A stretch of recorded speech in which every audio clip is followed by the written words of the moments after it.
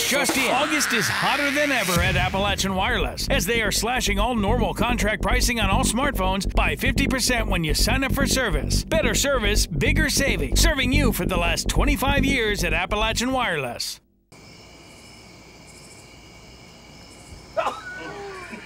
Yes, you saw that correctly. That was an owl grabbing a mouse off of a man's head. His or her name is Hetty, a barred owl that has taken up residence at the home of Letcher Elementary School teacher Tyler Watts' father at Blackie in Letcher County. Nearly every night over the past 3 weeks, Hetty has been visiting and enjoying a steady diet of white mice, which is provided in a very unique fashion. Oh my God.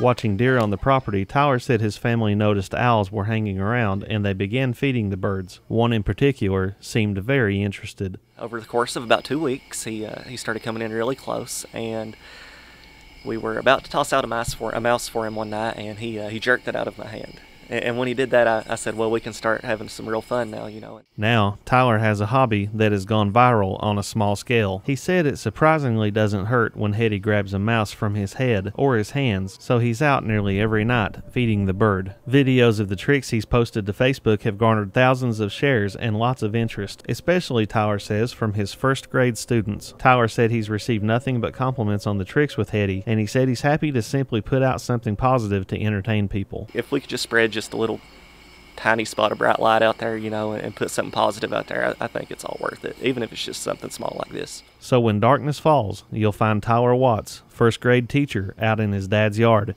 getting up close and personal with nature. There you go. Be ready. Reporting in Letcher County for EKB News, I'm Chris Anderson.